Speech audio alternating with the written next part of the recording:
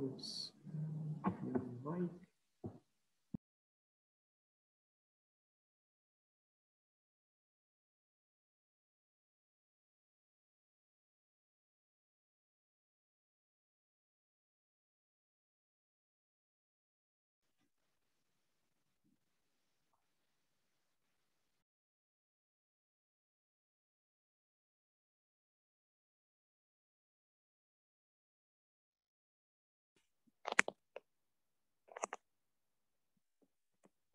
This guy coach, he was crazy. He'd be stuck helping him crazy. That's what Okay. He kind of had a valid thing, but I did kind of want to see. It was your other friend. Two friends of mine that live out there. They were both skiing in South Springs over the weekend. Saturday and Sunday was so completely different. Oh, really? Oh, it was snowing hard outside Saturday.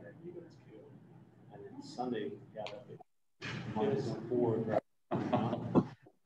That'd be a beautiful day. Yeah. Hi. We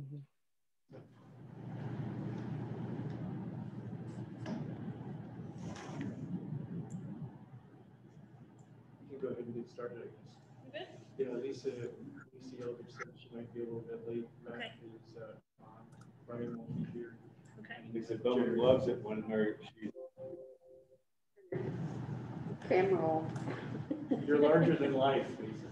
Stop talking about me. I'm right here. I'm right here looking at you. Do you want me to get started? Yeah. Oh my gosh. we know you're right there. It's kind of weird. I got You made the big screen. Good evening, everyone. Welcome to the February Education Committee meeting. We have a number of agenda items tonight. We're going to get started with an update on the junior senior high school improvement plan, and Principal Michael Brooks is with us. I'm Mike. Zoom and in person. Yeah, I'm in person, that's right. I'm looking up everybody's remote. What do I do? I'd rather be here. Been quite a day, but everybody got home safe today, so that was a bonus. Mike, is your mic on? Should be. I can pull Okay, closer. awesome. Thank you. All right, so good evening. I sent you information regarding the school improvement plan as far as details and update. So I'm just going to provide you a brief update of where we're at with the school improvement plan. And from the information I provided, as you can see, we've made some progress on the school improvement plan and the action steps that are outlined in the plan over the past year and a half. We haven't abandoned the work regardless of the pandemic. And, although some timelines have changed and some implementation dates may have changed because of what we're dealing with, we continue to push forward as a group. And just also an FYI that our monthly ATSI meetings that we have at the IU have also been postponed. The most recent one's been postponed because they're waiting for more guidance from PED. So when and how, and if that happens, then we'll have additional meetings. We've also been attending those. So two important areas that I wanted to focus on to give you an update was on the MTSS process, which will be big for us at the junior senior high school, and our master's kids implementation. The MTSS process, we begin the process, and this will be a change in thinking, a change in culture, how we provide interventions for our struggling learners, both academically and behaviorally. It's going to be a big step forward. We feel that this will help student achievement and reduce failures over time. We're excited to have Sarah Clues join us as one of our new instructional support teachers. That was a key piece to the puzzle in really getting this ramped up and rolling. So we've been meeting as a group, pushing out information to the staff, slowly providing them with some professional development on the MTSS process.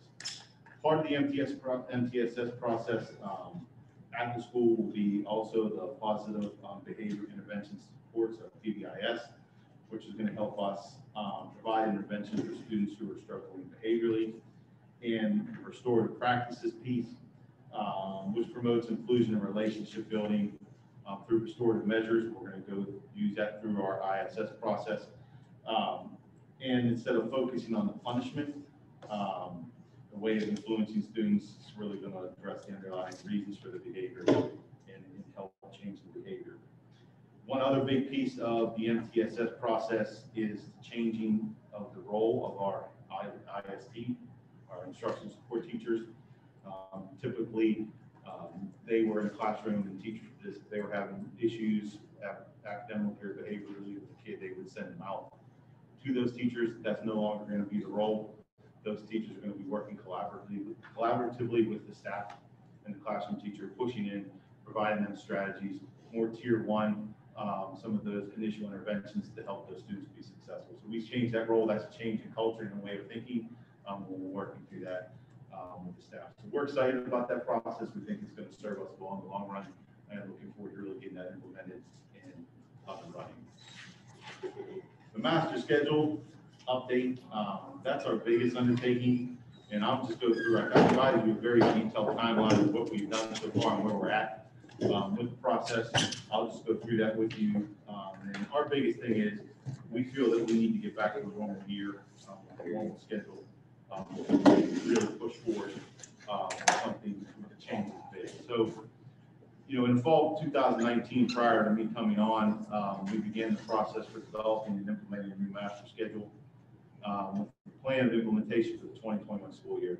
We had planning meetings in November 19, December of 19, and January of 2020.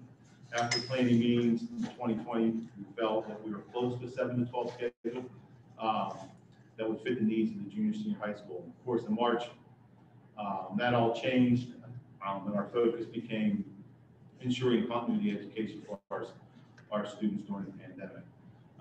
And as we entered the school year this year, our main focus was, one, making sure we can create a hybrid schedule and create a scenario where our students were able to be back here with 6 feet of social distancing and creating that. So it's kind of where we're at right now.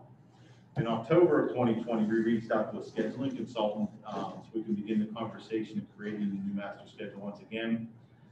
After the conversation, we realized 2 models that he thought would work best for us as a 7 to 12 building, where the junior senior high school, where the block schedule we're currently utilizing with some minor adjustments for our hybrid, and also the 8-period / block schedule we were working with at the close of last school year. So two scheduling models that we thought we were working with, we thought would work. So after this initial meeting, we reached back out to follow up, and again with everything, he was waiting on word for another big project, and we'll be in touch and have everything yet from him.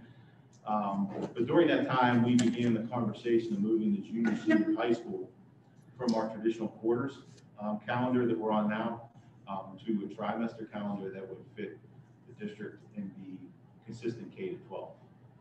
The K to 6 on a trimester calendar, so 3 12-week grading periods, where the junior senior high school are all in 4 9-week grading periods. So we began to look at that. What we did was we asked our PLCs, and we've really utilized the PLCs for a lot of work. We've asked for we provided them information on trimesters. We asked them to meet with the PLCs and provide us some feedback, pros, cons, concerns, thoughts that they had on trimesters. After receiving that feedback, we reviewed it, and then we scheduled a meeting with the Dallastown Area School District to discuss their move from traditional quarters to a trimester type calendar. We met, we provided them with the information we received from our PLCs that can kind of guide our discussion around trimesters. We met with the high school principal and their director of counseling during this meeting. We shared out some ideas, and we talked through the different points, and they stated that to move the trimesters from a traditional quarters calendar is at least a 2 to 3 year process. It's not something that can be done in just 5 months at the end of one school year. It's quite a process, and I did provide examples. They provided us with some examples of certain things we're going to need to do before we can even consider moving to trimesters. It's the curriculum and pacing need done for courses. Again, We have to redo resubmit every single course to the NCAA, which is a huge undertaking for guidance. There's professional development for staff, there's community feedback, student feedback. They provided us with a detailed list of information on that. So they also were on an 8-period traditional day prior to moving to trimesters. When they moved to trimesters, they went to a 3-by-5 block schedule. And they said, no matter what you do, because we talked to them about us moving towards a new master schedule for the junior senior high school, they said they can't be 2 separate moves. Those moves need to happen together. Their moves happen together for more seamless transition. We decided, we feel we need more time to investigate and move the trimesters and new master schedules. That's one school. And you'll see in the timeline I provided, some ways we're going to reach out and try to find more schools in the Commonwealth in the area who are on the actual trimester schedule.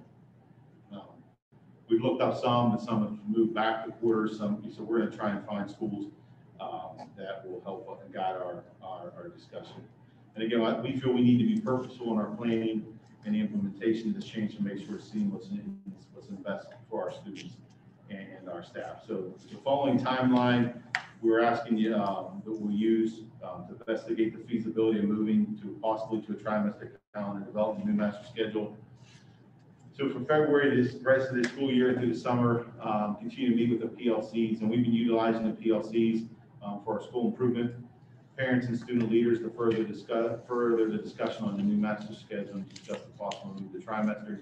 I'm going to reach out to our principals association to see if they have information on schools in the state who also operate on the trimester calendar. And then as we start into the next school year, as things kind of settle down, hopefully things open up a little more. We're going to plan site visits and/or virtual meetings to schools to finalize a new master schedule format, particularly those schools that are operating on a trimester type calendar.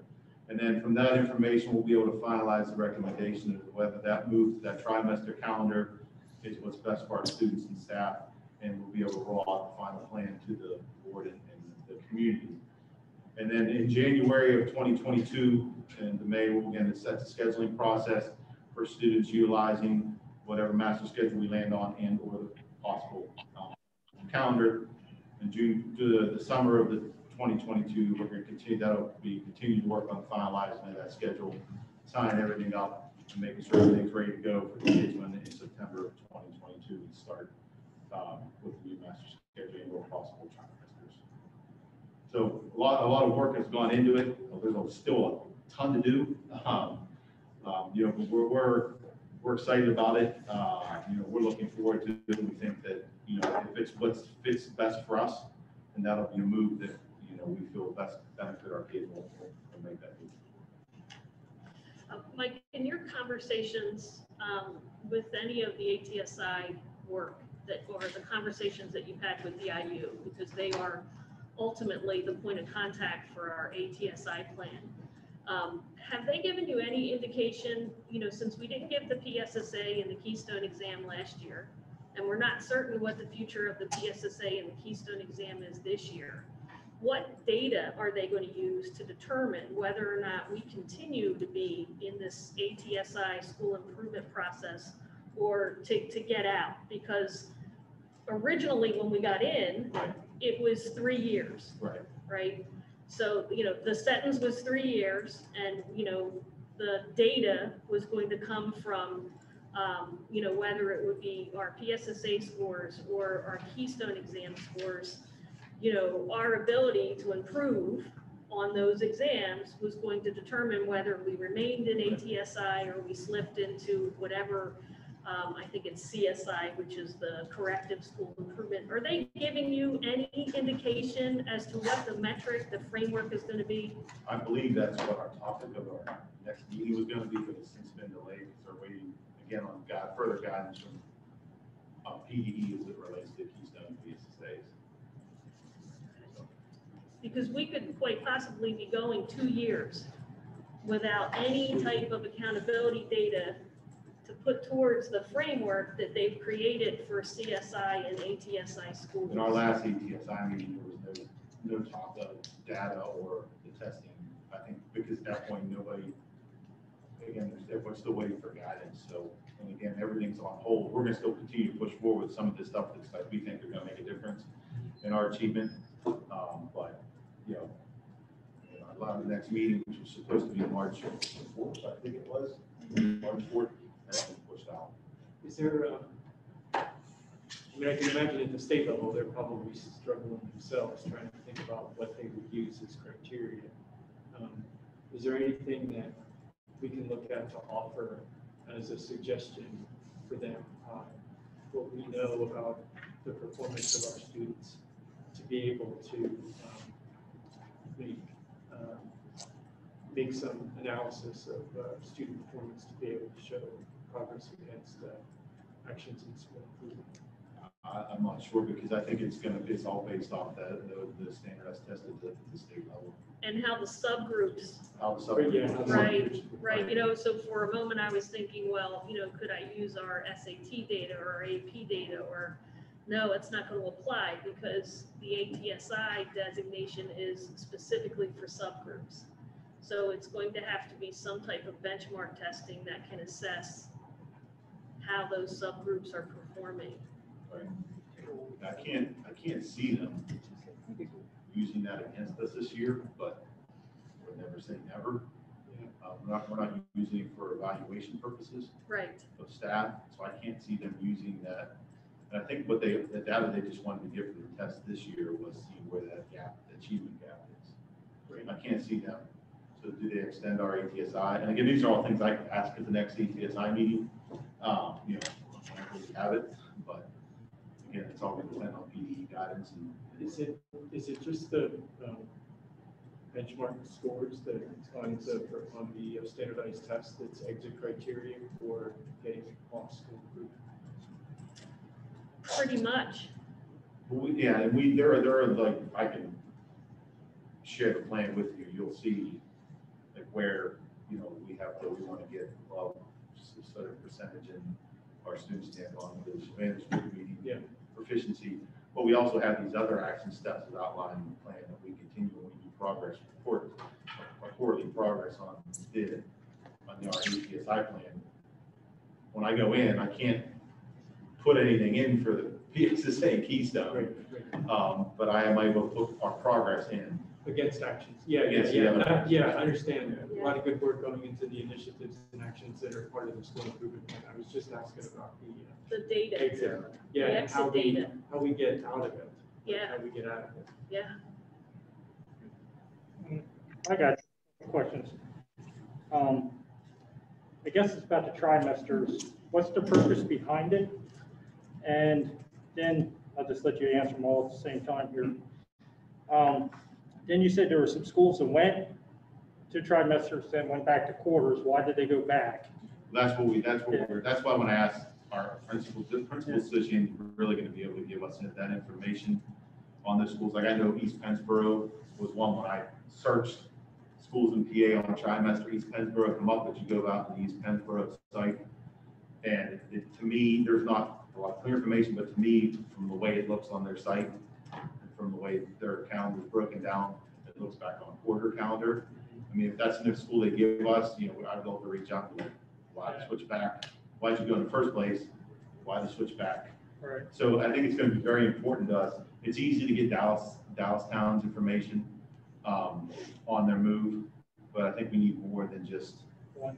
because they're a larger school with different, setup than we are.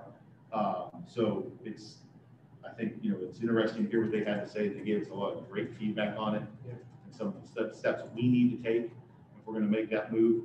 But it's also going to be good to hear other schools that possibly went back, or have moved and had success. And I know Dallastown was an ATSI school, and we did ask that. He said, I think I remember correctly, he said he's not sure if the move to trimesters was the reason they got off ATSI, because he would like to think it was a lot of other things they did. He said it's very hard to pinpoint on just that one move. Because the other thing I wrote down was we have a lot of courses that are half-year courses. So it's kind of, how's that fit in there? Yeah, we would have to look at the impact of that. And that's the curriculum and the pacing. Yes. He said that one of the biggest undertakings they had was resubmitting all their courses to the NCAA for approval. The NCAA clearinghouse for kids who may want to move on and play in Division I or II sports. He said that was a huge undertaking for the guys department. It kind of surprised me, actually, reading through and seeing the thing about the move to trimesters, because, and as you're talking about it, it sounds like a lot of work. And I would think that, like Dallastown, before, like, if I were you, before I would go into all of that, like, what did they get? Like, what's the advantage of it? Because you're listing out, unless you're setting us up to then tell us that we looked real close at trimester and it's best for us to stay on quarters, right? Because it's, and I don't mean set up I just mean like you're laying the groundwork, right? So that we see the whole level of effort. But I know that we went to trimesters for K-6 for some good reasons, right? But you're talking about a curriculum structure in the 7 to 12 that you're just starting to see all of the work that would go into trying to make that a trimester setup. And unless, if I were you, unless I saw like dramatic improvement in student performance and flexibility in what we can offer our students, and some tangible result, is it a hill worth climbing? Brian, I'm gonna dovetail with what you just said, because I'm actually a little confused in that when we look at scheduling, the whole reason I recall that we went to change our schedule was to help the 7th and 8th grade math classes, because they were not meeting 5 days a week. That was the reason. That's what we were solving for initially. So I'm not quite sure how this morphed into a scheduling that got delayed till the 21-22 school year. And it all of a sudden got into this whole conversation about trimester, which from the information, it looks like the trimester is now leading the whole movement to change the schedule. And we have no data or anything to show why trimester would work. We haven't even seen data about how it's working in K-6. I don't understand the switch and how we're not back to the original intent of solving 7th to 8th grade math, and why this is now out 3 or 4 more years. Like, it's ridiculous. I don't quite grasp what happened here and what's the point. And we've not even had discussions about trimester. And to Brian's point, that's a lot of work for our staff that's already doing multiple other things, and we haven't solved our original issue. So that's a good point. We're using this as an opportunity to look at everything, to explore every possible option in order to get the best scheduling scenario that we can for our kids. And then, one of the challenges we have right now is the whole status of ATSI. What does it mean, and what kind of support are we going to continue to get from the IU and the Pennsylvania Department of Education to address some of the concerns, right? So the pandemic did put us back a year. I mean, that's, it's, as the board knows, just the day-to-day right now is a challenge for us, and trying to plan long-term and establish what our priorities are, what we have to get done now and then tomorrow and then the next week and then the next month. So we felt it was in the best interest of the junior senior high to take the additional time and see, is trimester a solution for us, as well, because the calendar that the organization currently has, we have parents who have kids K through 12, and they're following one scenario K-6 and another scenario 7 through 12. And as some of our parents know, especially members of our school board, right, who have kids in school, K-6 year doesn't line up with a 7 through 12 year, right, because of some things, the clerical day concept that's in the collective bargaining agreement, how the half days line up at the end of a marking period or at the end of a trimester. And so we were looking at everything, right? ultimately saying what's best for student success. But you're absolutely right. I mean, 7th and 8th grade math scores, that's part of, because of the subgroups that we got in ATSI and, you know, in the first place. Just three, you mentioned, Mike, you mentioned 3 by 5. Is that get you your 7th and 8th? Is trimesters the path to 3 by 5 and 3 by 5? The structure is there a schedule that gets you the 7th, 8th math? Yeah, I can send you the information we gathered from all over on trimesters. And a lot of the schools a lot of them operate on the 3 by 5 a lot because it just fits better. Does that would 3 by 5 give 7th and 8th grade math every day? Yes. It Like, I can, wondered if yes. that was- When you do the try, you can plan like the 7th and 8th grade math course to meet every day, every trimester. Right. Some courses will only meet like 2 of the 3 trimesters.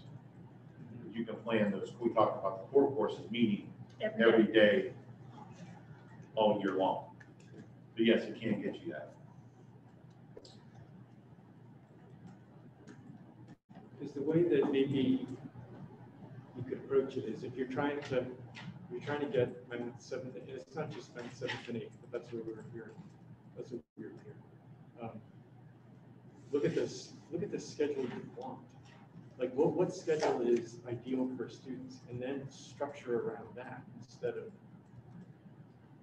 what are different ways that we could try to get the schedule. Do you see what I see what you mean. Yeah. Like, what do you want? And then lay out how you get there. Because it feels like let's open up all the, if you don't scope, you're never gonna pick a schedule. So you know what I mean? Because the next thing that I'd like to consider is what if we change the school year? Like how far what you have to put boundaries around it. Like I could say, you know, because Michelle and I had a side conversation about this. Like what if we were to look at going a year or a week later, start a week earlier, shorten the summer. We know that summer lapse is a fallback period for student learning. So I would expect that our students would perform better if we shorten the summer break in some way or another, and then lengthen breaks during the year. So we maybe have a week-long spring break, a week-long fall break, longer time around year-end holidays, all because it would improve student performance. Right. But if I lay that out, that could be another year. You see what I mean? Like, right. Like put some arms around right. Schedule, put a schedule. I still am questioning and trying to understand what the purpose of trimester, how that's going to help student achievement, and how we're diverting from our original thing that we were trying to solve for. We haven't been provided with any data that explains why trimester helps student achievement. And in a way, it seems we're going 3 or 4 years of blowing everything up to start all over again. And each time we do that, we're 2 years behind again. And I think everybody's kind of getting sick of that.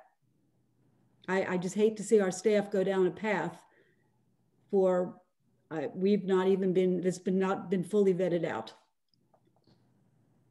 If I can jump in, this is Matt, I'm remote, obviously. I guess I'll sort of triple down on what both Brian and Lisa have said. It just seems like such a huge undertaking with everything else we have going on. We've only really been at this a short time in the K-6. I can't imagine we have a whole lot of data to compare a baseline to a delta, whatever you want to call it. And I know the logic of trying to align things, but it's such a big change considering school improvement, considering the COVID lag, considering everything else we got to deal with. I guess you can dip your toe in it and see where it leads you, but my recommendation would be don't spend a whole lot of time on it, because I don't think it's not going to be an easy transition. But again, if there's huge value to it, then yeah, but we have to see. Right, that's why I want to reach out to these other schools. Like we need, when you read all the information on it, the people who are putting the information on it make it sound like save all this to grade, like, we need to talk to, we talked to one school. Yeah. Like, I think we need to talk to some other schools in the state who are doing it. Why did you do it? What's the reason behind it? What benefit did you get from it? You know, and that's just, we're just at the beginning of, and again, I can reach out to PAES tomorrow, and they can have 10 schools for me to talk to, you know, and next week, and just to find out why. Find out why you went to it and you went back from it. So, you know, I think we owe it to get that information first and try to, you know, piece through it and see where we're at. Why did Dallastown do it? Like, we don't know why Dallastown did it. I'm assuming they were not in school improvement when they did it. They were. What they did was they were on a traditional. They're in. I don't remember correctly. They were in an 8-period day, traditional 8-period day, and the schedule was a nightmare. The number of courses kids were taking, the number of offerings, it really mental health of the kids, and the kids trying to play that game of trying to fit as many AP courses or as many other courses into that schedule was an absolute nightmare, and they felt that this just wasn't good for the kids. So then they investigated the move, but again, I read something that, an opinion article that gave it a D-. They're moving D-, like it wasn't. There's opinions out there that wasn't successful. You know, they said they felt it was good for the mental health of their kids. You know, kids are taking less courses at one time. They're not trying to just load up 8 classes a day and just be overwhelmed. I'll gladly reach back out to them again, and again, and talk. They're very open to helping us to find out, like, specifically, like, all right, maybe if it's just me and the principal, you know, he may give more information, you know, why. And I think he was an assistant principal when the move happened. When the move happened, he was an assistant principal at the time. I guess one of the hard things is Mike, I hear you say we're just in the beginning of this process. And I feel like we haven't defined what we're solving for, because it's from 7th through 12th. So are we solving for all the kids that want, the students that want AP courses? Are we solving for mental health? Are we solving for students in 7th and 8th grade in junior high that are struggling with the schedule? Are we solving for parents so that it's convenient that they go between, you know, their 6th grade students' schedule and their 7th grade students' schedule? I feel like we haven't really figured out what the heck we're solving for, and it's changed, and we're going down this long process. And how long is this all going to take? And I'm just trying to grasp how we went from one thing to another, and it's huge, and nobody's defined. What happened to you? I think we lost Lisa. It sounded sharp and Frontier. Is it Frontier? she's mute. Lisa, you went on mute. No, I was off. I'm back. Okay. No doubt there's a lot of complexity to all of this, a lot of moving pieces, and losing a year to COVID-19 certainly didn't help us. We're solving for everything right now, and we're trying to figure out what's the best formula we can put together so that every student can be successful. Just seems to me like we're taking a really huge step, for lack of a better comparison. It's like we're going in for new tires to get new tires on our vehicle and coming out with a new car. Like, it just seems like a lot. I mean, and we're already, let's see here. So by September of 2022, we'll have implementation of a new master schedule, if everything goes as planned. No, you'll have the There's gonna be a implementation. master schedule. The trimester thing may, but we realized that's not, well, we're gonna have a master schedule. We have a couple ideas right now we've worked on prior that we think may work, but with the investigation in the trimesters. It just seems to me like we're going a really long way to get 5 days worth of math.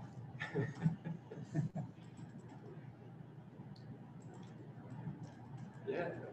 I mean, that was the original intent, was it not? The trimester thing, it was to I didn't see improve that our come. scores. It was to give our students more consistency. But then as you pull the master schedule apart piece by piece, you see other concerns that you need to address along the way, right? You don't want to solve for one thing and then undo a bunch of things.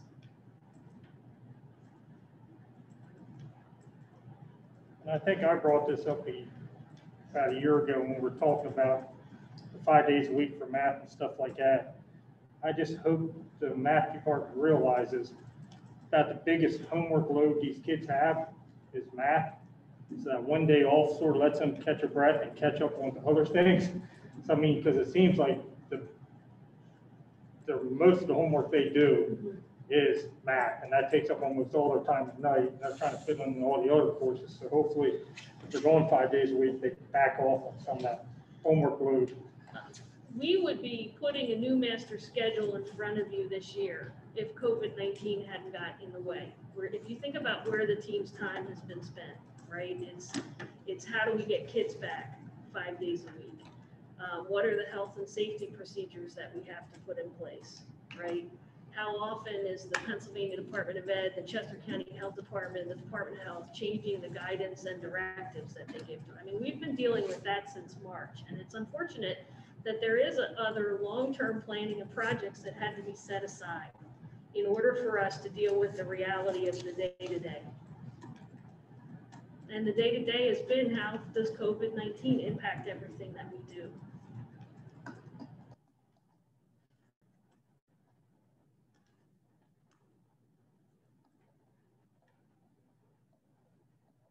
Lisa or Matt, anything else? Hi, you went out, so I honestly didn't hear what just happened. I meant Not you, Lisa Lisa. I Bowman. meant You guys keep going in and out, so I can't, the sound goes in and out, so I apologize. Can I add something? Yeah, sure. Yeah.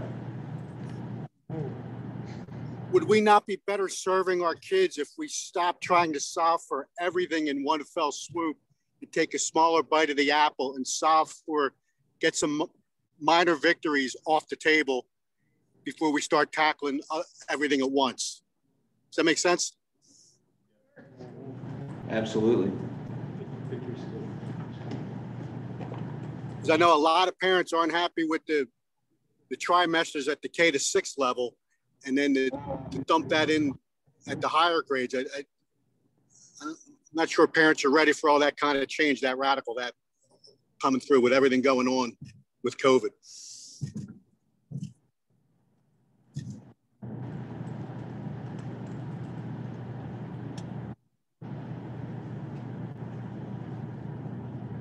Anything else under school improvement? All right, Mr. Brooks does have an extensive update on all things school life activities tonight, everything from the prom, the graduation, spring homecoming, and a whole host of other things.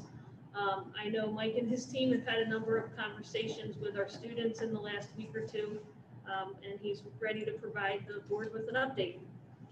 Yeah, so I know this is the big topic out there, and one thing before I start, one thing everybody needs to remember, that it's not my activities, it's not our activities, this is the kids' activities. Nobody wants to have these activities more than we do for the kids. And you know, we're willing to put the time and the effort in to make sure, particularly for our seniors, that these things occur, and we try to give some normalcy through school year. So I gave you an update, and since this, there actually has been some other updates, thanks to Ava and her counterparts, and some of the work that they put in after our meeting last week. So for prom, we met with advisors last week. We discussed the feasibility of the prom at Willow Valley. We were traditional have it. Willow Valley did send us the following information. They don't currently have any other proms on their books at this time.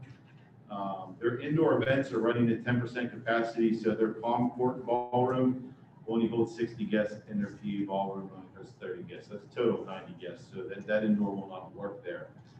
The event could be held outdoors under a tent, which they stated some of the larger groups have opted for. Of course, depending on their budget, So we asked about it.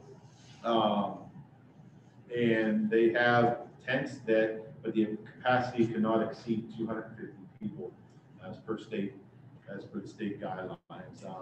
And they would set the tents up in the parking lot, varying prices, and alternate sizes are available. But however, it still doesn't change to 250 guests. So we've asked our advisor to reach out to 2 other venues. Ava said she'd share with me some of the information on what was the place. I can't ever remember. White Chimney.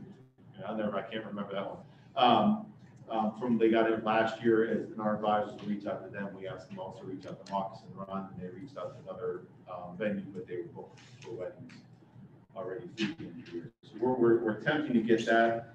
Unfortunately, though, with the restrictions on the numbers, no matter where we go, we're envisioning it just be only for seniors, and it would be limited to Octorara seniors, no outside guests. But with the work of Ava and her counterparts, they actually did a survey, and they put out a survey on Instagram, and they told the seniors on Instagram, and they're surprised that the interest level prom is very high with 77% interest. They all wanted the prom. They were all very passionate about having one. So they're interested that many went on to give us all kind of prom alternatives, prom ideas, different prom ideas, separate from traditional prom. And so again, we're like holding the event on the football field or having it just generally outdoors. So we have a lot of options to work with. We're going to continue to work with student council and some of the student class officers and advisors to plan that out for the students. So we're excited about that. So in your conversations with students about the prom, they're okay if they're not permitted to bring a date? Are students okay? We didn't get into that with Okay. the general, but I mean, that's what's going to end up being. I mean, unfortunately, we're going to have to focus on the senior class. You know, the juniors will get their prom next year. The seniors with a limited number, you know, even at 70%, 77% of the kids attend the prom, you know, we're going to have a really good turnout. So, And we don't know what the Commonwealth's capacity is going to be for It an could change. It outdoor. could, like we talked here, it event. could- Right, they go off, and then Right. it opens up the whole, it opens up Yeah. to juniors, so, or opens up the outside guests. So that, I mean, that's the ever changing. Again, it's just like trying to hit that moving target and plan. and our prom is later in the spring, correct? It's like 20 Memorial years Day from May, weekend. it's that Memorial Day weekend. We have some time, definitely. All right. So for graduation, graduation will be held on June 16th. We'll have rain dates for after that. We're working on determining location and format based on guidelines. As we approach that date, I'm actually meeting with the sound company. It's supposed to be last Thursday, but of course got canceled because of weather. On March 4th, I believe it is, to see the capacity of the sound we have in the stadium in case we need to hold it in the stadium wall. So the front of the school where the traditional commencement is held, and look at some of the sound set up there. So we're working through that process. And then on March 4th, we have a regional graduation summit for Chester County, Delaware County, and Montgomery County. So the principals, and we're going to get a group of, we'll attend virtually students together. We'll go through, we'll discuss ideas, have panelist discussions, kind of bounce ideas off each other and get ideas what other schools are doing, and maybe help us plan for that. So that's on March 4th. So we're moving forward with graduation.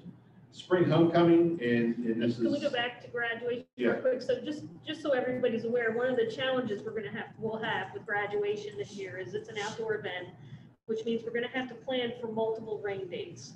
And I know that's gonna frustrate people, right? You know, because usually the backup plan is to go in, we can go into the auditorium, set something up on the stage. I'm not sure if the Commonwealth's capacity limits will allow us to do that this year. So we just want to make the board aware there's going to be multiple rain dates for graduation. And I know that's going to be frustrating, but it's going to be worth it in the end. we couldn't do an auditorium. Our auditorium is 6 feet social distance, holds 140 people. And Right. We're way above that just in. We're just going to the be class able to alone. accommodate, So, yeah, we're going to be able to accommodate much more of our school community outside. and I have some thoughts on increasing the capacity. That's Conversation, yeah. conversation. Can- Yep. Yeah.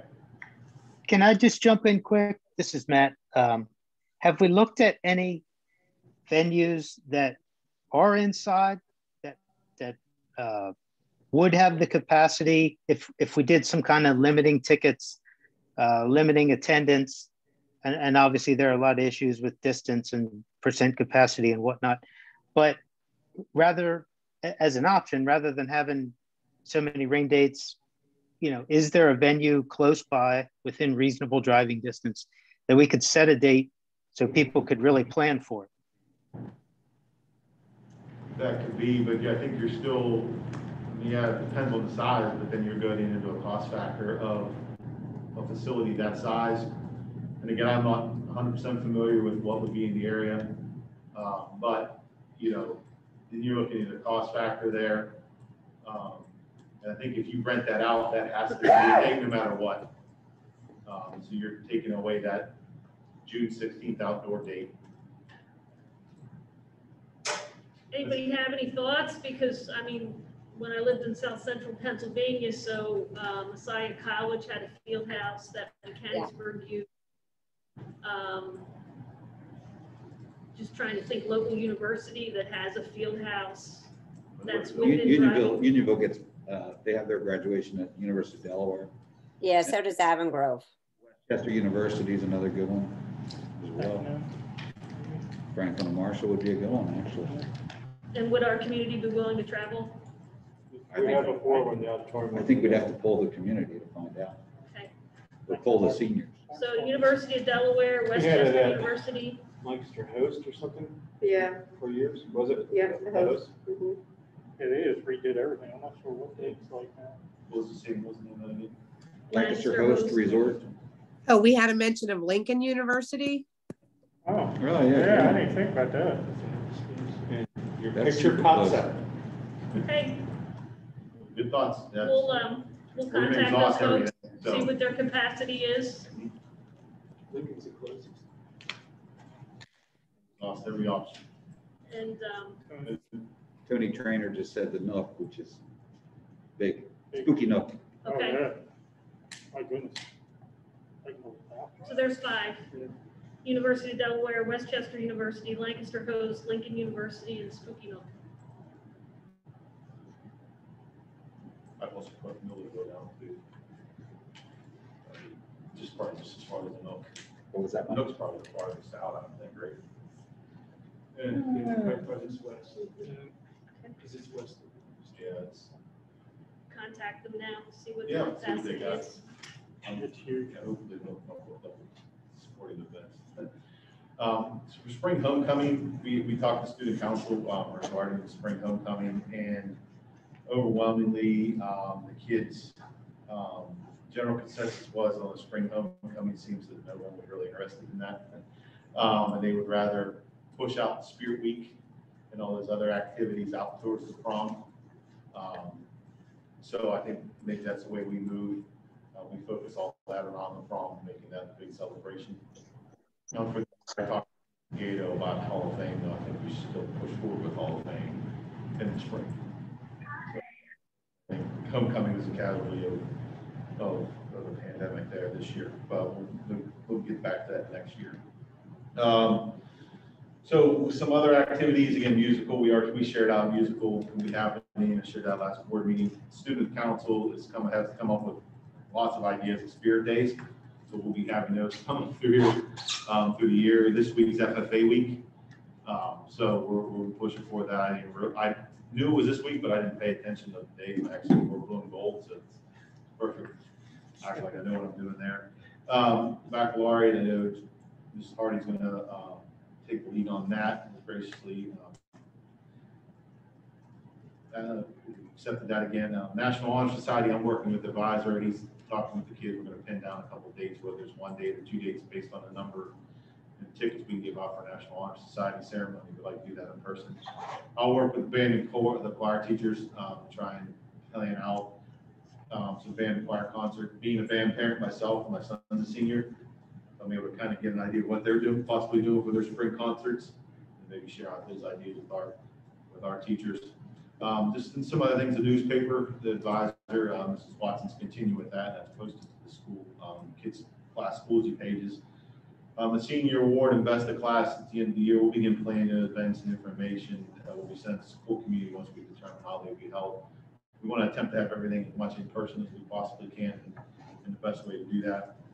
And just some of the other activities, they came up with a bunch of great ideas, because when they polled the senior class on what the end of the year activities they wanted, they had events such as a drive-in movie, an outside movie night in the stadium, picnic at the park, a senior breakfast, a senior sunrise or sunset on day of celebration. So we have a ton of ideas here that are doable. We're going to work with kids and get those set up and give them some normalcy here as we get past the winter months, and we're able to get some activities done. So we're excited. Again, this is, it's exciting for us. We enjoy these events, so this is the real fun part of the job, and work with them and plan this stuff out.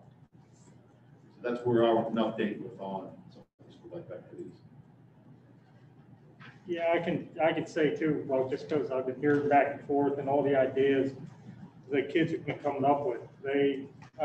Some of these ideas are so cool and original. It's just like the picnic one they were talking about on, like a football field or something like that, or even making the prom a little more casual because they don't have to spend so much money on dress and stuff this time of year, and just how they're bringing out in some of these. I like the sunset. Yeah, that was, I just heard that one too, and that's just been, it got me really jazzed up and excited for the kids. Yeah, we were excited. Me and John Croker sat in the meeting with the kids. We were really excited. We share with them a lot of this stuff, and then we talk about what's our why, and we both share our why is that last week leading up to the graduation and being with the kids and seeing the excitement and these type of activities. So we're looking forward to it, and this is the fun part of the job. The senior parade was also a big hit last year. Yeah, they did mention that in the meeting also.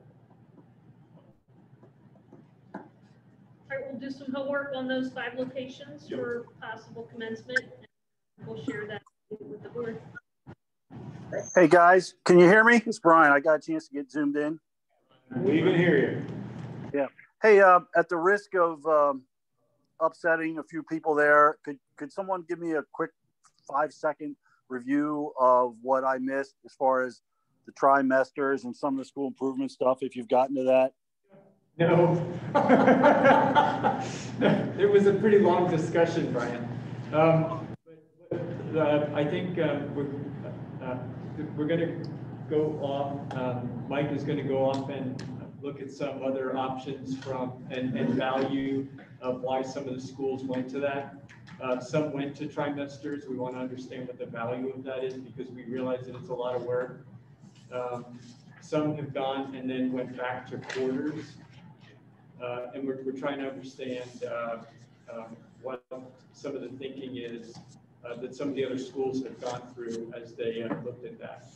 But there was a clear statement, I think Dr. Ernie made it, that we will be evaluating a new master schedule to start September of next year. September 2022. September of 22, not 21. Correct. What, I don't know. Again, forgive me. I don't know what was covered, what wasn't. I distinctly remember being told last time, obviously pre-pandemic, that, we're not reinventing the wheel here. Like, why? What we just throwing spaghetti noodles against the wall, see what sticks? Like, what is the what's taking so long? I mean, good grief. We started off with just a get kids in math class 5 days a week. That's what we were solving for. Now we're in trimesters, block schedule, and a year and a half, 2 years later than we were supposed to be. Did I miss something?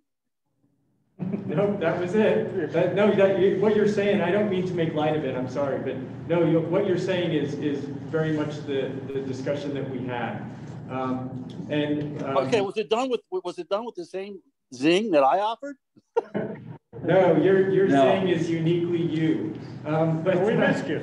No, just the noodle part was but we do have to acknowledge that the pandemic did set us back about a year. It was also part of the rationale for delays around school improvement and our ability to exit school improvement if some of the criteria is standardized testing that we didn't get last year, we might not have this year. Okay, understood. And then the other question I had was, I have another distinct recollection of when we started trimesters in the elementary, that we were told that it was not doable at the junior senior high level for a myriad of reasons.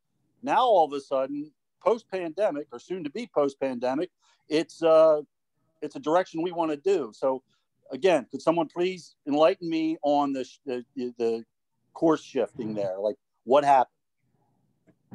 I think what we're doing, Brian, is we're looking at every possible option we have to solve for the myriad of challenges that we have in the junior, senior high, and ultimately coming up with a package that ensures success for the greatest number of kids. I wasn't superintendent of the school district when the trimester conversation occurred, K-6, but I felt it was worth our time to take a look at since COVID-19 had put us behind and put us back into this planning phase of what the schedule should look like at the junior, senior high. I felt it was worth adding that piece to the conversation. It doesn't mean that's where we're going to head, right? And when we bring the master schedule conversation back to the board here in a month or two, we can pick up where we left off. All right. Now, in your opinion, we have time for this sort of treading water while we get our act together? I believe that we do, and I know what we're trying to do as an administration is to ensure success for the greatest number of kids. That's what we're charged with. We're charged with student success for all kids, and that requires us to look at every option, every option. Okay, like great. Now my other concern is I don't know whether the staff is as blindsided as we are with this discussion. Hopefully not. I'm wondering what your thoughts are on the staff's opinion of such a drastic shift in course. And Mike's been having conversations with the leadership of our professional learning communities for the last month. So they are aware and they've had a voice in this process. We're at the very, very beginning. All right. All right. Thank you. You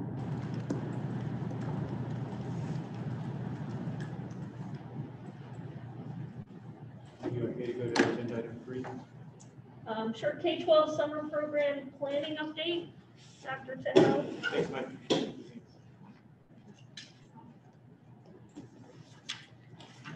All right, so let's talk summer. Yes. Oh, please. Summertime. 70 degrees, sunshine, maybe the ability to take a vacation, and summer programming for our students, K-12. So last month, if you recall, I shared with you the interest data from the K-6 parents regarding summer programming and how much they were interested in. Our goal has been to look at our current summer programming that we've done, the traditional summer literacy and math program K-6, and our extended school year program that spans K-12, and look at ways in which we could expand it this year to offer multiple opportunities for students to catch up and begin to work on closing some of those gaps that have been caused by the pandemic and everything that we've been through since last March. And it's hard to believe it's coming up on a year since then. So as promised, I did share with you ahead of time the secondary survey data. We surveyed students, parents, and teachers regarding their interest in summer programming. Not surprisingly, there's less interest at the secondary level than there was at the elementary level. So we surveyed folks about some tutoring. We surveyed folks at the secondary level about some summer camp-like activities, SAT prep, college essay writing, those types of things. We didn't get a good response for all of those. So based on the data, we made we made a decision to really put out an interest form that was asking teachers to commit more to their availability for one-on-one and small group tutoring at the secondary level. There really wasn't enough interest from the teachers to look at offering camp-like activities such as the SAT prep and coding and computer science. So a Google form was sent to all 7 through 12 staff on Monday the 15th to determine how many teachers we might have who are willing to commit to offering some tutoring and in what subjects this summer. Again, we concluded that there wasn't enough interest to pursue 7 through 12 enrichment activities, so we did nothing on that. And then also on Monday, we sent out to staff K to 12 the summer literacy and math teacher and support staff interest form. And this was for what we were envisioning as the ideal, an 8-week summer literacy and math program, and a form for teachers to submit a proposal to facilitate an elementary summer afternoon camp session. So what we were envisioning initially was at the elementary level to be able to offer, and this is in the proposal that Mr. Curtis and I worked on for you, to be able to offer the morning academics for incoming kindergartners through grade 6, students who had finished grade 6, so the morning academics, which would be literacy, math, and science. And then in the afternoon, students could have lunch and then go to a camp activity that may span 1 week, 2 weeks, or 4 weeks, depending on the camp.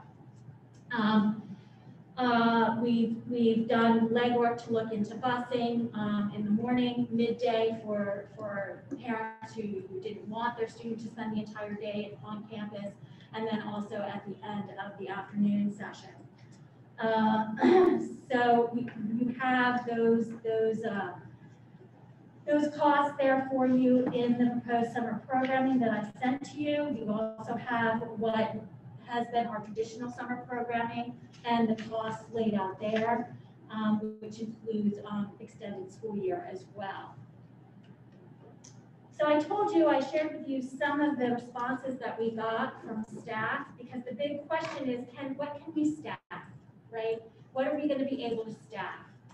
So as of today, and the applications all closed today, as of today for our incoming K to 6 summer literacy, math, and science program, we had a total of 27 applications. Typically we we're able to run it with about 20, 21 teachers and 10 support staff.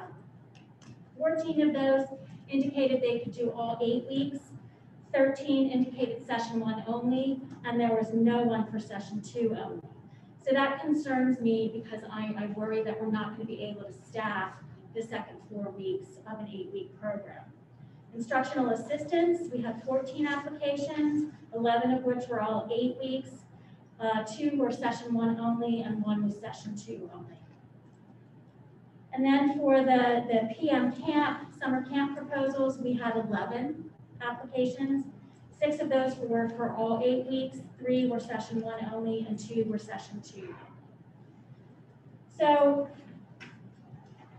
at the elementary level then, that's the big question. Do we go outside? Do we advertise outside to see if we can hire so we have a more reasonable assurance that we're going to be able to staff a full AM, PM 8-week program? Or do we go back to our original 5-week program, K to 6, include the afternoon activities, but have them be separate from an inclusive full-day program? So looking for some direction here tonight, and some discussion and next steps to take, because as we get later in the school year, usually our timeline is such that we've already gotten some registration forms out to parents and things like that. So I know my co-directors are getting a little nervous. At the secondary level, I think we can go ahead and offer tutoring opportunities, so free tutoring for students, either one-on-one or small group. We had 3 math teachers who were willing to tutor. We have 2 English language arts. We have 1 English learner, teacher and one social studies teacher who are willing to tutor. So I think that, you know, given that we have several of those teachers willing to be flexible with when they can during that initial 8-week time period, I think we could go ahead and advertise that and see how many parents and students want to take us up on a tutoring opportunity for free. We know how many kids, well, let's say a student's failing biology. Would they be able to take the one-on-one tutoring for science for the summer with a focused piece on the gaps so that they could get credit for the class? No, it wouldn't count towards credit recovery because it would have to be an actual course. Okay. So it would not count. So for a student who has failed a course, right, we give them the option to take the OVA course. Right. We've also discussed providing supports for students during the summer who are taking credit recovery courses. So instead of just say, you know, sign up for this credit recovery course, you know, have at it, here's your due date. We provide an option a couple days a week to come in and meet with the facilitator. Yeah. You know, such It's like as our OBA. like we do during we the school do. year. In the past, we have asked our students who need credit recovery courses to pay for those. We've had some conversation about offering those for free. Then we had conversation about having students pay for them up front and then reimbursing them upon successful completion, to avoid the you know, I didn't pay for this. If I blow it off, I just have to take biology again next year. Skin in the game. And we're paying for it, right? So those have been the conversations around credit recovery. So we're thinking an 8-week summer program is too long. I don't think we're going to be able to staff it unless we go outside of the school district, and there are pros and cons to that. We may be able to find some, you know, long-term subs that have been working in other districts that want to keep working during the summer. We may be able to find, you know, some teachers that have just graduated and are newly certified that would be willing to work. One of the advantages of using our teachers is they know our curriculum and they know our kids. And so there's less professional development we have to do for them on the outset, and they can kind of pick up where they've left off and really meet kids, you know, where they are. Typically, we don't have any more than eight, maybe 10 in a higher group of kids in a literacy group or a math group. So there's you know, the social distancing probably won't be an issue, and we can also you know, provide more individualized instruction over the summer to help address some of those gaps. Have we gone outside before? We have never gone outside. For summer, we always have enough. We always have enough in-house. And I believe we will have enough in-house to staff the 5-week program. Yeah, sure. Yeah. In the 5-week program, in your experience, does participation rates drop off as the summer progresses? We've always had a mixture of students who attend for all 5 weeks. Some attend for 4 weeks, so they have a vacation plan. You know, there's always the ones that you know, say they'll come and then it's very sporadic. We have some of the same attendance issues in the summer that we do during the school year. Oftentimes there are end-of-year conferences with principals and you know, instructional support teachers regarding students who have not attended, and you know, it's discussed that if they come and they attend, have to have 90% attendance during the 5-week summer program, then they can be promoted to the next year. So it's a little bit all over the place, to be honest, Lisa. And I know in the past that Lisa Welsh and Joanna Bowder, they're all over the attendance. They're calling parents. They're doing whatever they can. I know we've even made some home visits in the past that I've been involved in to try and get kids who really need to be here. Okay, because that was and I know we talked a little bit about it last time as far as, you know, who is your target audience? I know that you talked about the rationale is to recoup some of the losses that we've had this year. So I guess who is your target audience? How do you plan to reach out to those students. And from going to 5 to 8 weeks, what are you really solving for that you think that those 3 weeks would provide that much difference to do that, to have to bring in, you know, outside people? Sure. I don't know how much difference it would make. We were looking at expanding it just to provide a little bit more consistency throughout the summer and maybe give parents some more flexibility to get more participation. So if parents wanted to just have their child attend the first 4 weeks or the last 4 weeks, they would have that flexibility, and maybe we could get more students attending. That was largely the thinking behind the 8 weeks. But at the end of the day, it's better to have a student here for 5 weeks than it is for 4 weeks. And as far as who we're targeting, we're always targeting those students who are struggling, those students who do not qualify for extended school year programming, and that's if they have an IEP and meet certain criteria. Those students who are getting reading support, who are struggling in math, and you know those recommendations go out to parents from teachers, and in the past we've made phone calls home recommending it. Principals have been recommending it to parents as they're meeting with students and parents throughout the winter and the spring and leading up to the summer. So, and again, though, I feel like I need to say a 5-week summer literacy and math and science program is not going to close everybody's gaps. It's not a magic solution to solving what we lost with COVID. What it would do is it will maybe help many students maintain where they are and also gain some ground. But I don't believe there's a quick fix to closing all the achievement gap that's been caused by COVID. That's something that we're going to have to be addressing throughout next school year, and how we're looking at curriculum and how we can move towards personalizing learning and providing more intervention for more students so that we can continue to work to close those gaps while at the same time providing grade level curriculum and instruction. Thank you. And I do understand that you're not suggesting that in 5 or 8 weeks, we're going to close all the gaps. So yeah, I totally understand what you mean.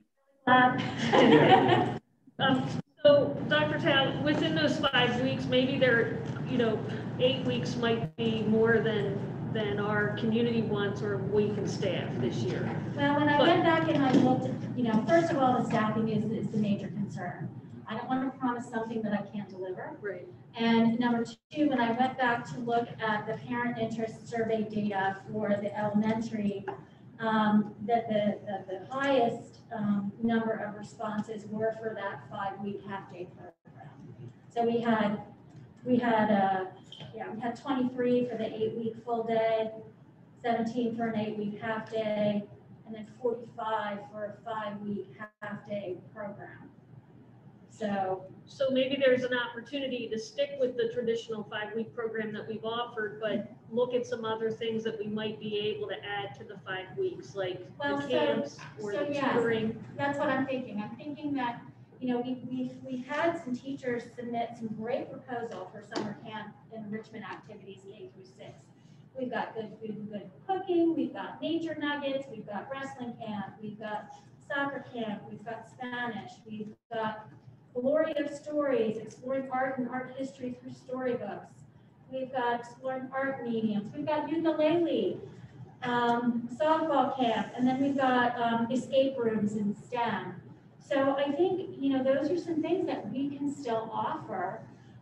They would be run by teachers, but the district would own them versus in the past. Remember when we did some of that policy work about staff use of facilities. So the district would pay the teachers to run them.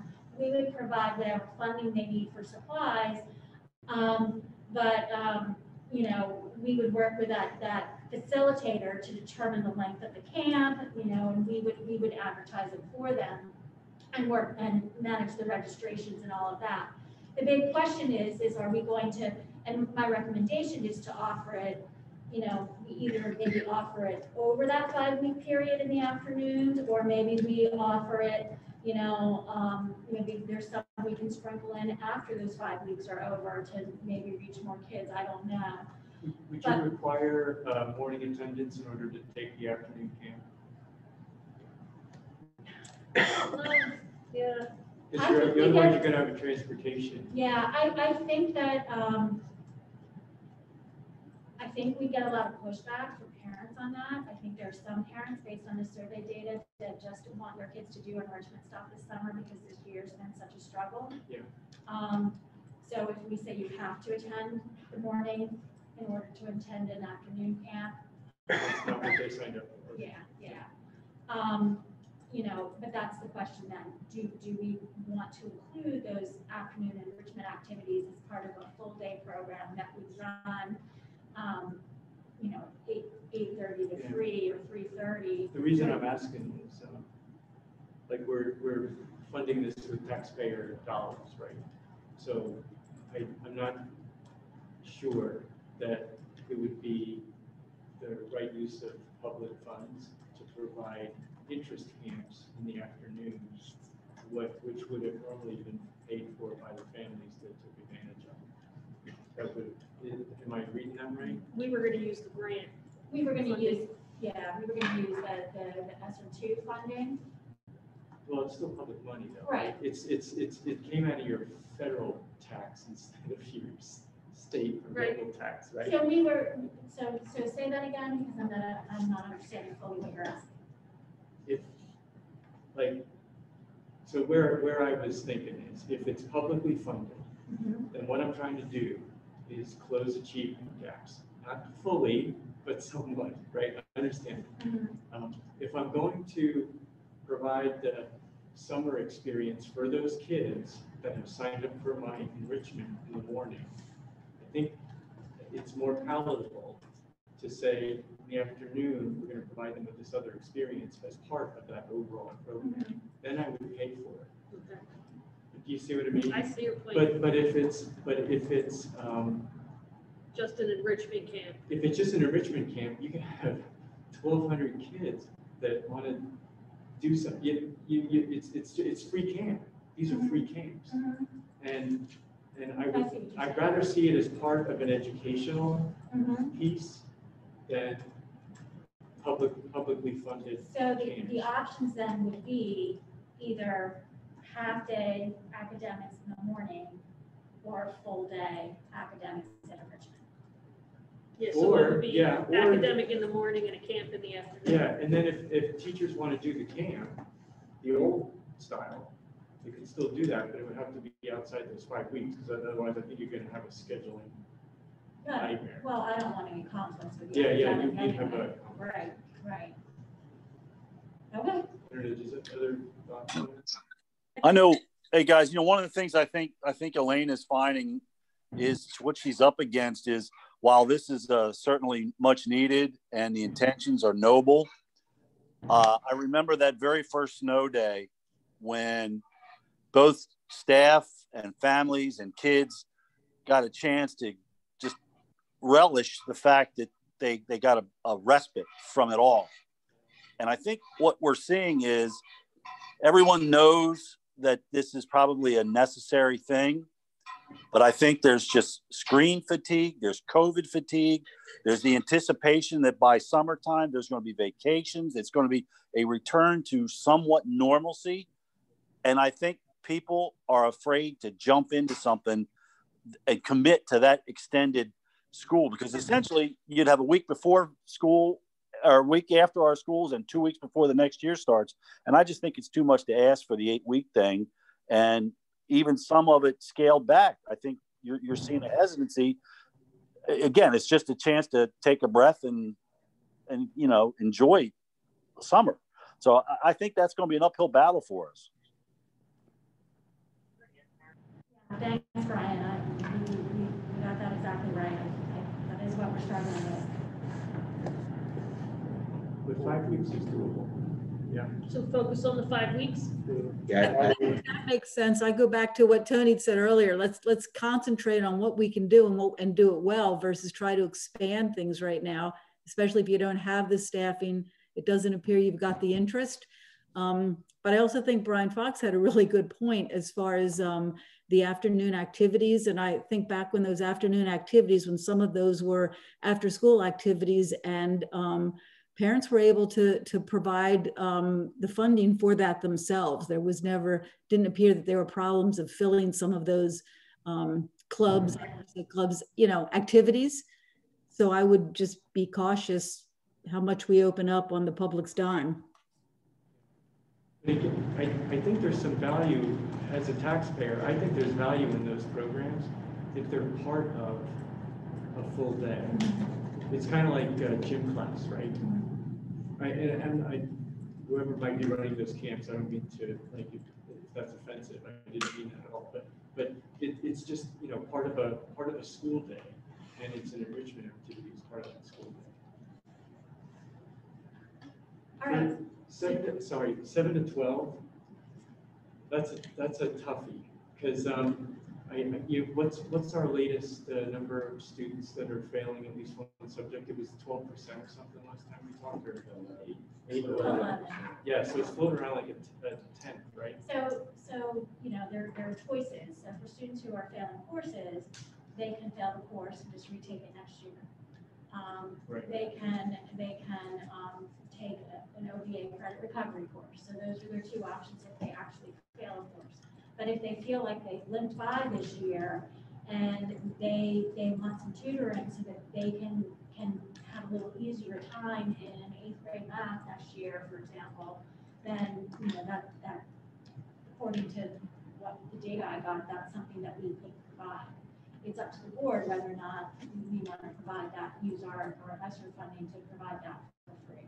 And that would be at $30 an hour per teacher.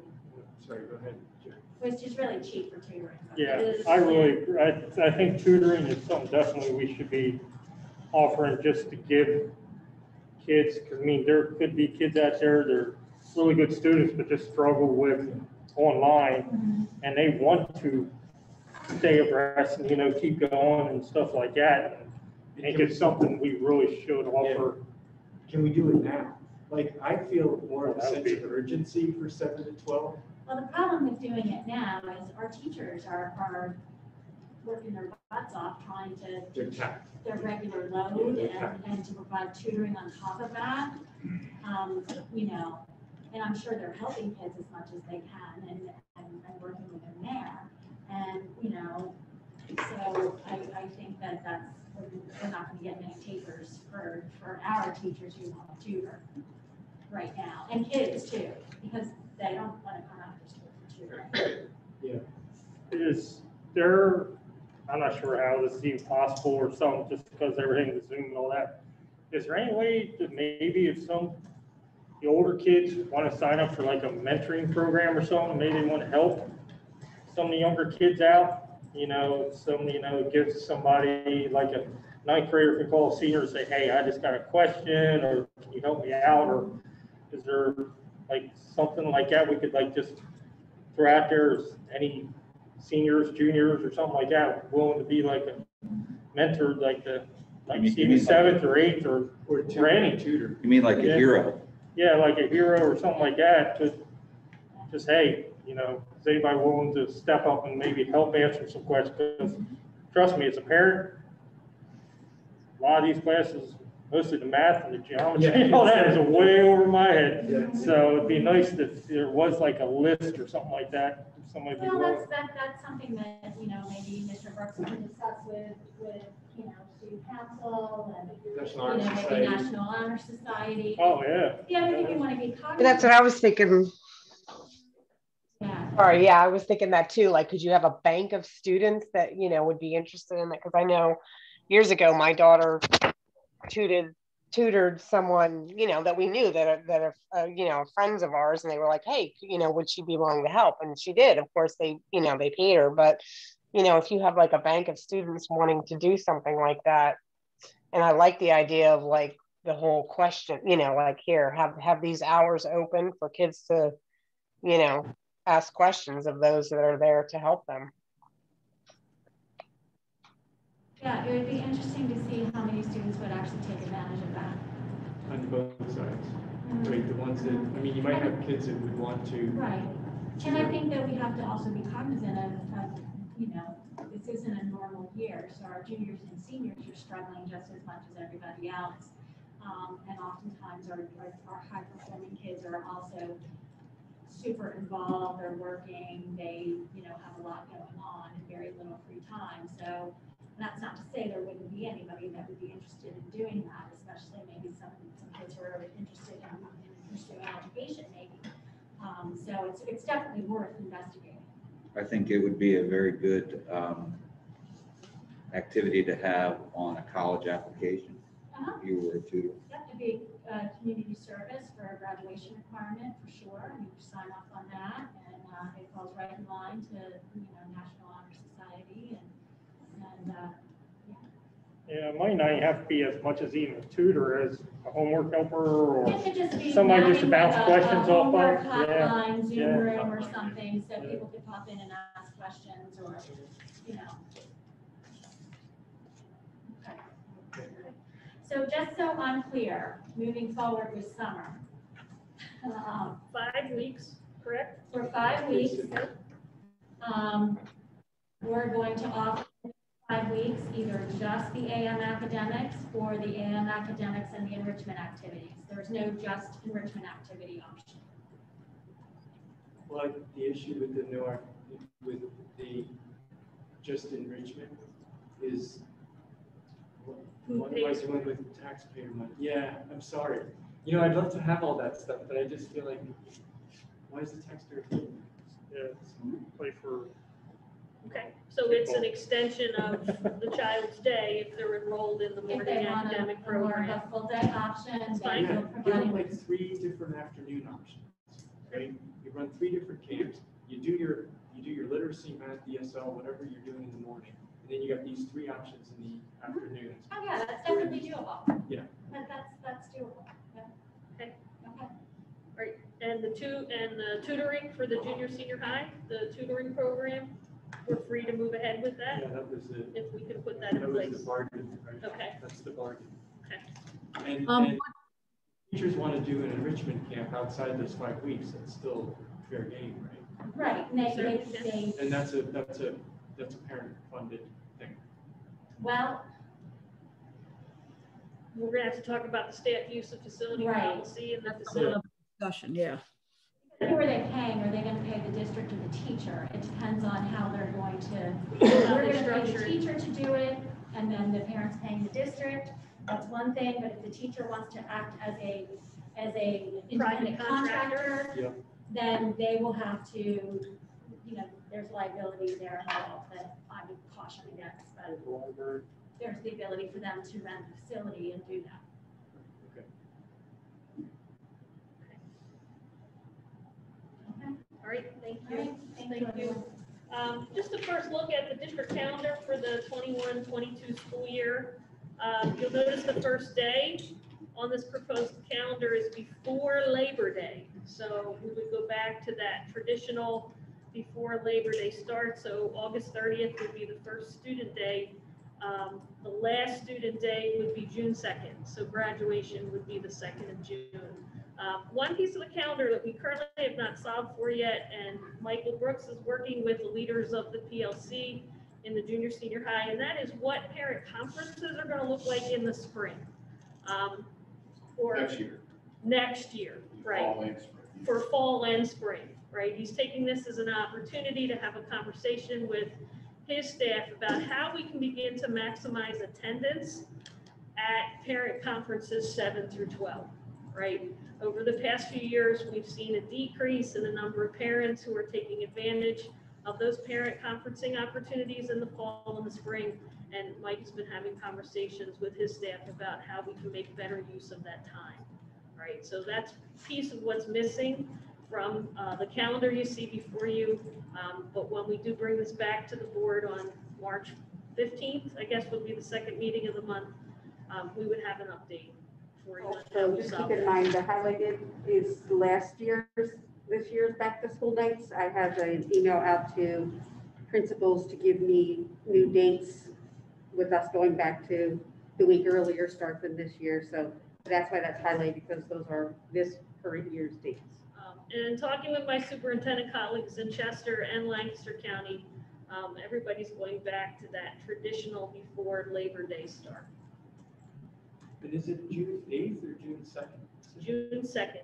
It's June 8th. Oh, I'm sorry, June 8th. June 3rd is a clerical That's correct. day at the end of marking period Right. that the teachers get, and then Yeah. it's 3 half days the following week. You are correct. So 6th, 7th, so 8th would be the last day, and that would be Graduation day. commencement, right? Can I bring up some teacher conferences? Sure, I we're all really- ears, Yeah, I don't know how these, because I mean, it's a lot to throw on the teachers and stuff like that to try to get all the kids in. But it just, a 15-minute block, and you're just running back and forth, and it just, sometimes 15 minutes don't even seem like even enough time, Absolutely. even to talk to teachers, but I just would hate to see them there 4 nights a week or something like that. It's just, I mean, it's a lot to put on, but it just seems like that 15 minutes is boom, boom, boom, you barely get to Right. get to discuss really anything, or you really get down into it, and then you're flying back and forth between the teachers. Is there a possible combination of a Zoom, I was just gonna a say, Zoom and an in-person right, option? Yeah, I was just gonna say that, I think take the opportunity to learn from the pandemic and continue a lot of this Zooming option for where it's feasible, because that can make it a heck of a lot easier for people to attend too, I would think. absolutely, and I know that's something that Mike is talking with his team about, like, can we learn from COVID-19 and the Google Hangout and the Zoom room? Boy, that really makes parent conferencing easy, right? Parents don't have to home, they don't have to come into school, right? And you can be more efficient and see more parents at time and have more meaningful conversations in a Zoom room or a Google Hangout. So That's one of the topics for the ELC leaders to discuss tomorrow at the ELC meeting, and provide feedback to you. What their thoughts are. Yeah, that way both parents can come, and you're not worried about watching the kids, because Yep. you're not supposed to bring the kids you along. can bring but the they- kid with you, right? Yeah. Yeah, I think if you polled the parents, I think they would say that they would rather do the Zoom. Mhm. Still have some in-person options for some, like. Sure. Sure, they like to come in, so staff could Zoom from here and accommodate those parents who actually want to come into the school. But we got the feeling, though, that K-6 parents are still going to want that traditional elementary experience of coming into the classroom and seeing their child's work. Yeah, and so, Zoom's not bad when you're not on it all day long. absolutely. Oh, yeah, it is. That's the way it is. That's the way it is. So, K-12 mental health town hall, I know Cal Bolt. Michelle, can I interrupt real quick? Yep, who's talking? Lisa Bowman, can I interrupt real quick? Can you hear me? Yes. Okay, before we move on, I just had a quick question real quick about the summer program, because you're talking about funding it for the next 2 summers with the grant money, with the ESSER funding. Would it be better to just commit to 1 summer and see how it goes before we commit the funding, even though it's a grant that we don't commit for 2 summers? Or we can take it 1 summer at a time. Yeah, I just saw that. Just wanted to clarify that. All right, thank you. Hey, and guys, while we're revisiting subjects we already talked about, going back to the calendar, one of the things that I know, I don't think I heard addressed was, despite the 4 snow days built in, I'm guessing that we will be applying for the extended, well, I can't think of it, the RFP or RFI days, or whatever they are again. Instructional. That. There's a work group west of here. There's several Lancaster County superintendents who are applying for FID days for next year. And I've joined their work group. And we get started here in a week or 2 to dust off. These are school districts that have attempted to apply for the flexible instructional days, and their application to the Pennsylvania Department of Education wasn't approved. So there's a group of 4 or 5 of us that are working together as a team to see if we can correct each other's mistakes and to see if we can apply for those 5 days.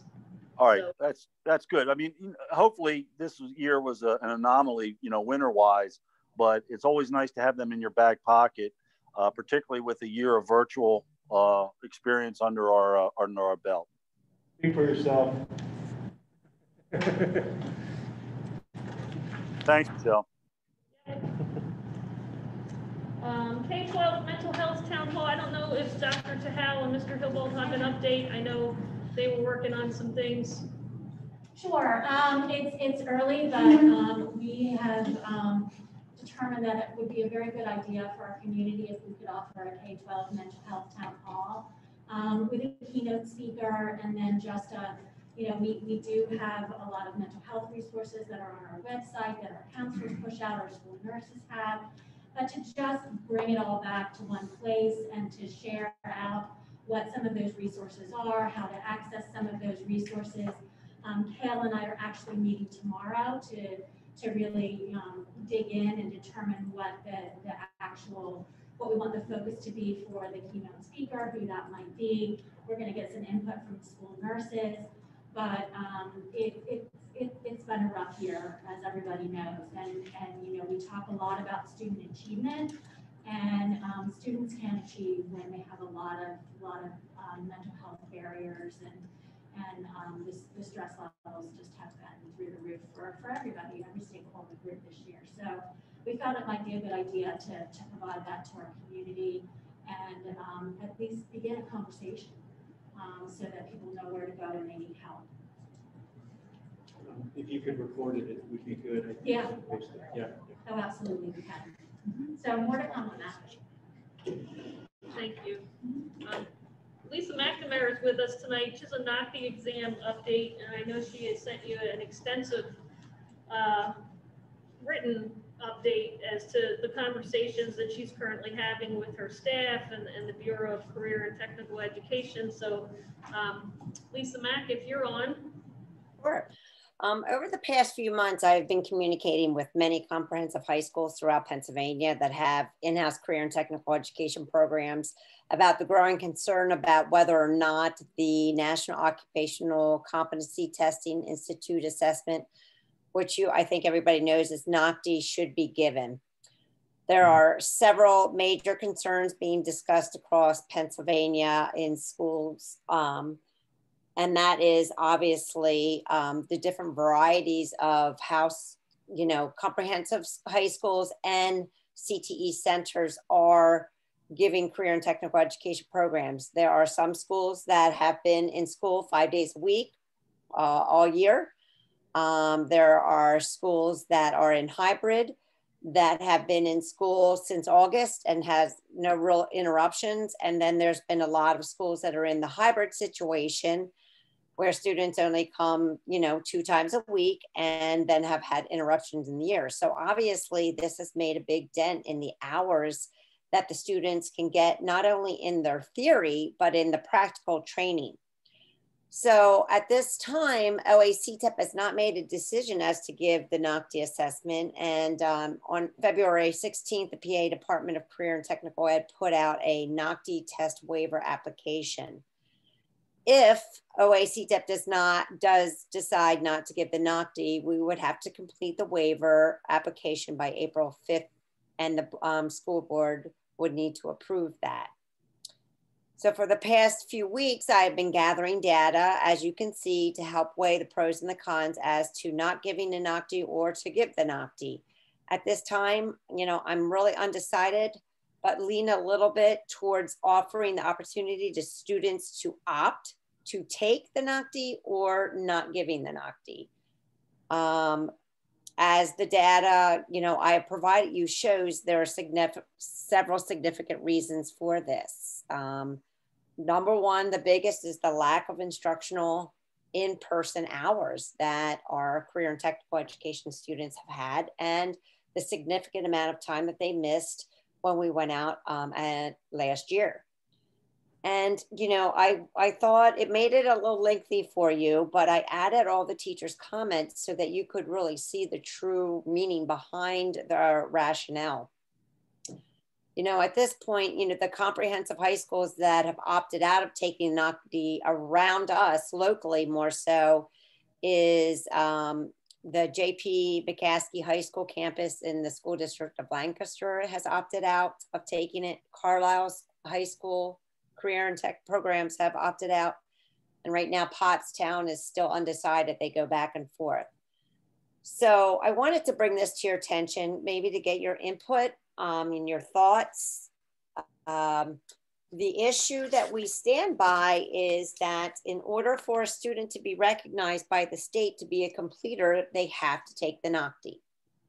So if a student is in a program for 3 years and doesn't take the NOCD, then they don't get the completion certification from the state. So, and as well as the district doesn't get, you know, that certificate in the PIMS. So, you know, we've been really looking at it. I'm struggling. Dr. Orner and I have had conversations. I'm still having conversations with other school districts and wanted to give this input to you and see, and maybe get some of your input. One thing that Lisa McNamara and I talked about today is that our parents have a choice to opt their child out of the PSSA and the Keystone exam. You know, should this be a year where we're putting it in to the hands of the parents and the students that we serve and saying, look, if taking this test meets your career goals and you feel like with help from us, you can be successful on this test, you know, given the challenges that we've had, especially being out last spring, disruption to the schedule this year, then we're here to support you, right? That was something that Lisa and I talked about today. Our parents have a choice with the PSSA and the Keystone exam.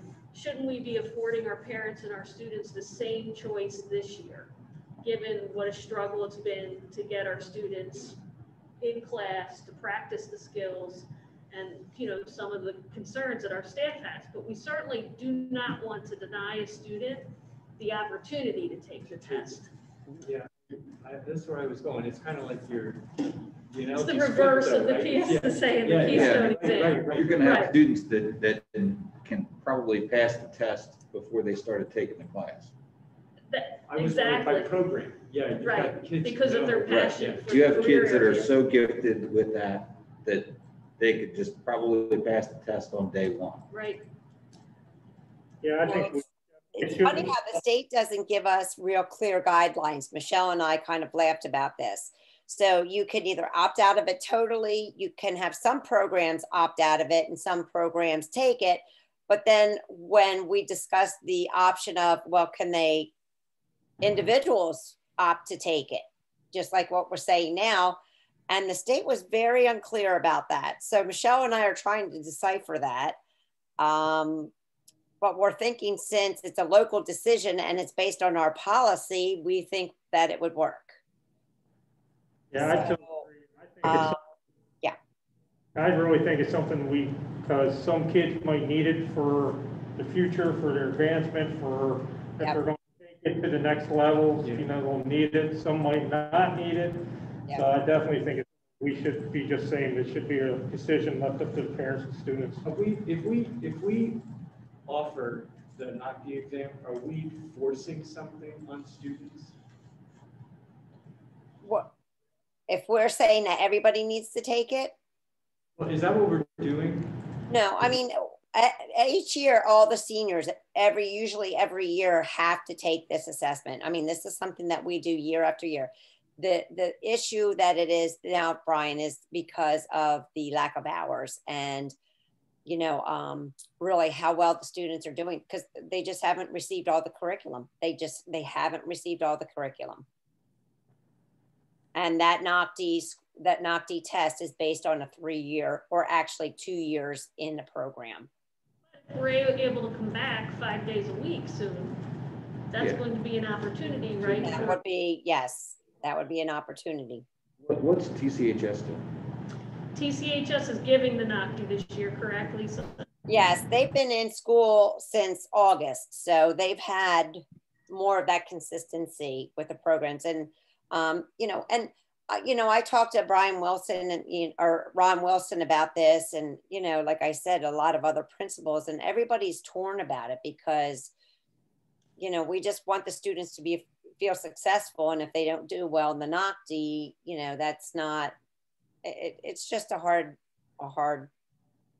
question to answer. But I agree. I'm kind of leaning on that way where we give the students and parents the opportunity to opt to take it.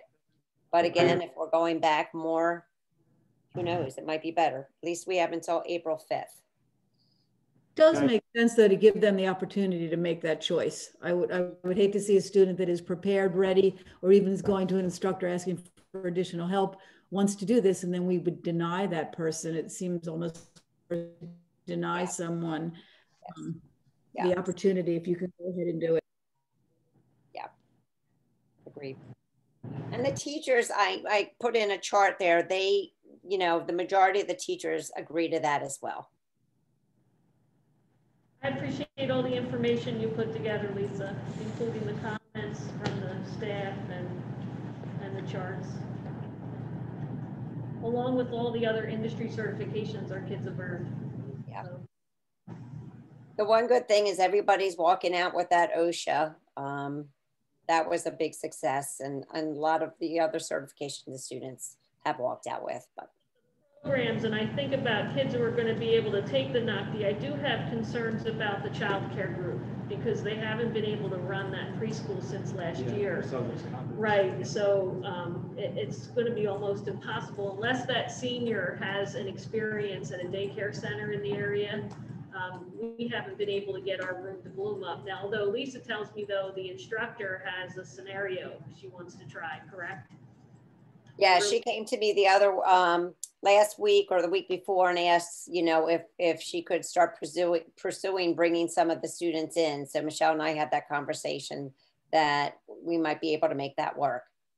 So that would definitely help. Yeah, like a smaller version of Room to Bloom Up, so kids can begin to practice their skills. Hey, Lisa Mack, real quick, on the list of activities that Mike put together, I didn't see OA Best, and I'm just wondering district-wide what anybody's thoughts were on that, the possibility of doing that again this spring. Yeah, Brian, we did meet as a committee, and honestly, I just put the email out to all of the OA OA Best participants today that we felt that one more year of just holding off for such a big event, because that one year we had over 2,000 people attend, and it just wouldn't meet the state criteria, and you know, it was something like that. So we just felt it best to hold off one more year and then make 2022 one big great event, better than ever. Yep. Okay, great. Thanks. Thank you. And you know, you're going to have to come out and cook. Oh, you know, I'll be there. All right. We don't have a piece for public comment in this meeting, but there is somebody that raised their hand. I just pinged her. It's related to the NOCTI topic. Are you guys okay if I unmute a line? Oh, yes. Sure. It'd be nice to hear from. Okay. So Tracy, I'm just going to unmute your line. Hold on. Tracy, can you hear us? Yes, I can. Okay, we can hear you. Can you just introduce yourself and what your municipality is, where you live? Yes, I apologize. I was losing my voice, so sorry. I'm Tracy Wickhart, and I live in West Fallowfield Township. Thank you. And I do have a question. Well, on the NOCTI test that Lisa was just talking about. So my daughter's in the graphic design and has been for the 3 years. If they don't make them take the test, but it's an option, I mean, does it really hurt them should they just try? And even if they don't pass it for some reason, does it go against them or anything? Like out in the real world or through college or whatever? Should they just try anyway? Or not try if they think they wouldn't pass it? Well, that's another dilemma. When we look at, we say in order for the state to give them that completer certification, they have to take it. Now, if they got basic in both the written and the practical, then they still are considered a completer. However, then they have a certificate that's kind of, you know, when they look at the score for what they had in the NOCTI, if a college or a certification or employer wants to see what they received, then they see a basic. So it's just a double-edged sword here. You know, I have the utmost confidence in our students because, you know, like I think, you know, it was said that some of these students, you know, they love what they're doing, and, you know, so we should give them that opportunity to do that. You know, there was another conversation, you know, where I had with another director, and they said, well, you know, can we make our own certificate? And then if the college needs us to sign off on something, but you know, these are all things that are up in the air and it's all unknown. And, you know, so that's why I like the thought of having the students opt to take it. I agree. I mean, I would definitely want her to take it. And she does well in that program anyway. I mean, I feel she would pass. Yeah. I would hope so. Lisa, when is that test taken and how long does that test take? Well, it's a 2-part test. So it's 2 separate days. It's usually like 2 to 3 hours. And we have not set dates yet because of, we just actually got the timeline and are able to now start ordering tests. Okay. Okay. But it would probably be definitely, I'm looking at probably May, April, end of April, beginning of May, or in May. Okay. We're not there yet. Okay, thank you. Thanks.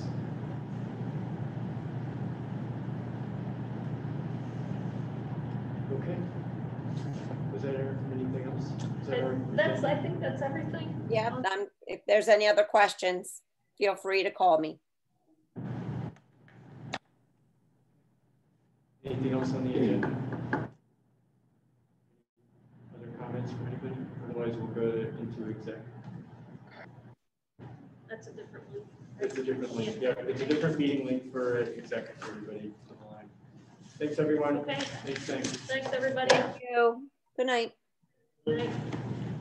All right, thank you.